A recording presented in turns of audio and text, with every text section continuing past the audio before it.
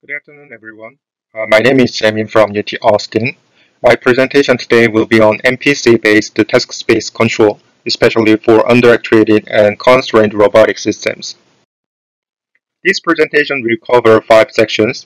To begin, I will share with you some background and the motivations of this research.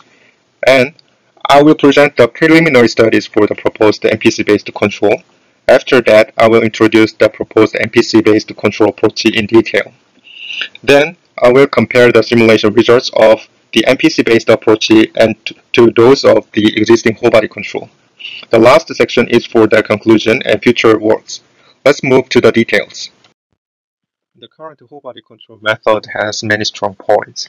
The existing methods are intuitive feedback controllers employing full body dynamics and constraint. And we can compute the approaches very fast, and we can use them for real-time application. They also can control multiple hierarchical tasks. Moreover, they are validated by real experiments using the robotic systems. However, they still have shortcomings. The method considers a single time step optimization problem, so it may generate myopic behavior and sometimes depend on the predefined and hand-tuned trajectories. As I mentioned before, we cannot guarantee the optimality over a finite time horizon. On the other hand, generic optimal control can consider finite time horizon to obtain the optimal solution. In addition, we do not need reference trajectories in many cases. However, it takes very long time to solve the optimal control problem. In particular, it is extremely hard to solve nonlinear optimal control problem for large-scale systems such as humanoid robots. In this paper, we will consider rigid body equation of underactuated robotic system and their complex constraint explicitly. Also, we aim to improve the performance of the controller by referring physical intuitions from the conventional whole body control. More specifically, I would say the proposed control reduced the tracking error over the entire time horizon, of course compared with that of instantaneous optimization based whole body control.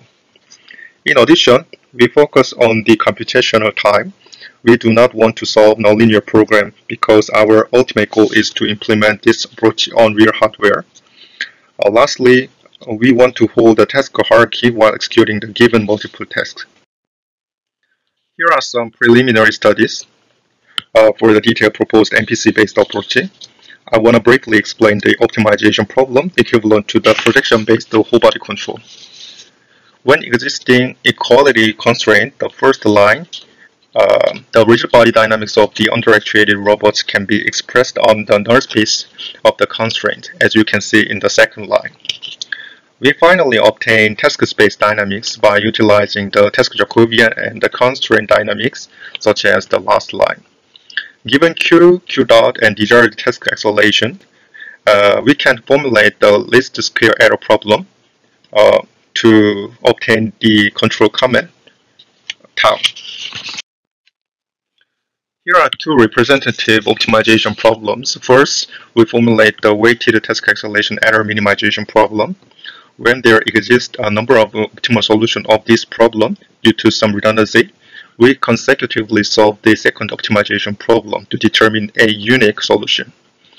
In this problem, we minimize the acceleration energy and the solution is identical to the control comment in the projection-based whole body control. One of instantaneous optimization-based approaches is that we can solve this problem in a very cheap way, like a QP.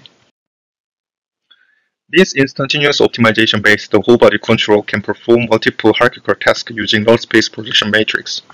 But this method cannot guarantee the optimal control comment can minimize the sum of tracking errors for all tasks over the entire horizon.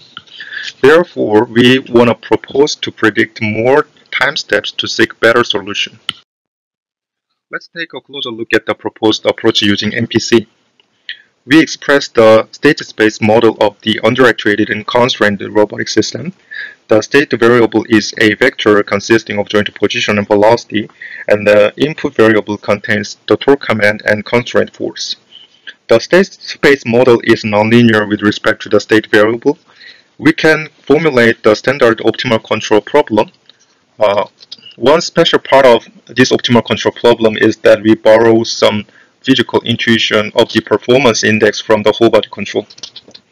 We will minimize the performance index subject to the state space model, equality constraint, and inequality constraint.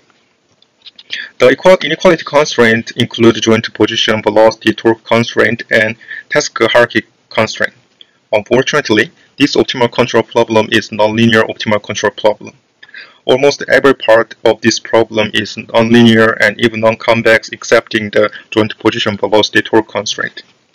In addition, another challenge is to formulate the constraint for task hierarchy.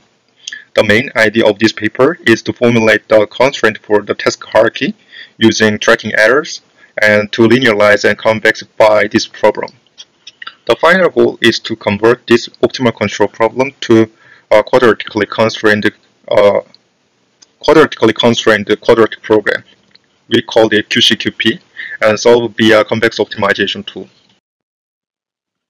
First, we linearize the state space model. There are a lot of linearization techniques.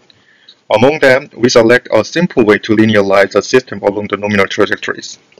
Given nominal trajectories of the states and input variables, we linearize the state space model along this trajectory. In turn, we discretize it with a discretization time interval delta tau. Then we define two decision variables which are vertically concatenating for all state and input variables over the finite time horizon. We can obtain linear equality constraint and Mescal U and X are decision variable and other matrices and vectors are given. Please see the detailed expression of these matrices and vectors in the paper. Secondly, we define the constraint of the task hierarchy. Given NT task, the tracking error of the high prioritized task should be less than those of the lower prioritized task. We construct this constraint by using the square of the 2 norm of the task tracking errors and formulate NT-1 inequality constraint. These inequality constraints are nonlinear because of the task function is nonlinear in terms of the joint variable Q. Thus, we convexify the inequality constraint functions using nominal trajectories as shown in the left side box. The epsilons are designed to prevent that both task tracking errors become equal. By properly stacking the convexified inequality constraint, we can formulate the quadratic inequality constraint. The third part is to convexify the performance index. We want to express the performance index using the quadratic and linear terms of the decision variables. Before convexifying the performance index, we extend the expression of the running cost and terminal cost. We change the Jacobian J and vector B with the stack of task and vectors for the multiple task, and that is J check and psi. The lambda matrix and B vector can be reproduced by the stacked Jacobian and psi. Then the running cost and terminal cost are expressed using quadratic and linear terms of the state and input variables, as shown in the left side box. Mescal C1 and C2 are constant values. We can express this running cost and terminal cost with the decision variables in our optimization variables. These approximations rely on the nominal trajectories. In this paper, we generate the nominal trajectories using inverse kinematics and dynamics control approaches. Given the desired state trajectories over finite time horizon, our goal is to obtain the trajectories of the state and input variables. We can compute the nominal state trajectory using the hierarchical inverse kinematics control approach. For the input trajectory, we can use one of inverse dynamic control approaches. In this paper, we choose projection-based whole body control approach presented in the preliminary section. Finally, we formulate convex optimization problem, which is quadratically constrained quadratic program. We can solve this problem using convex optimization tools.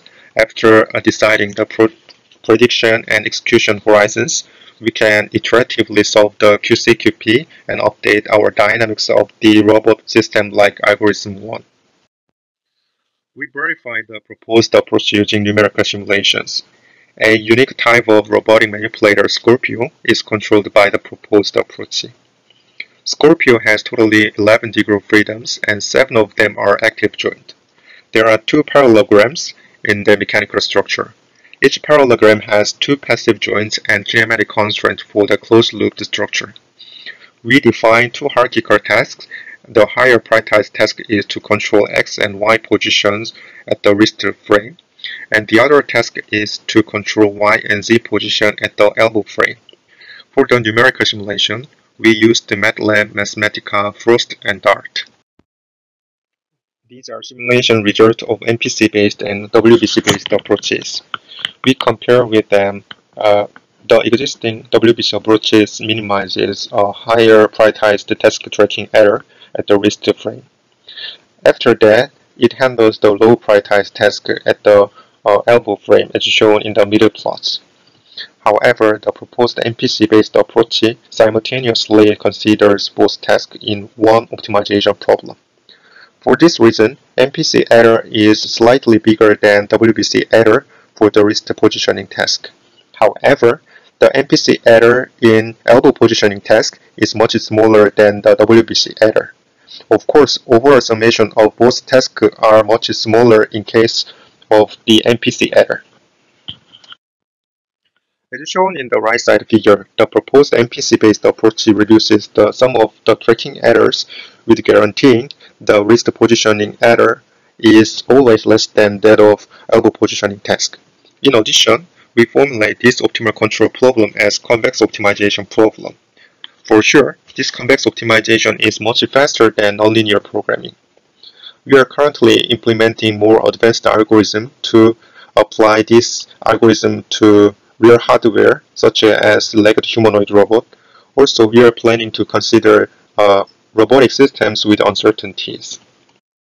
Thank you very much.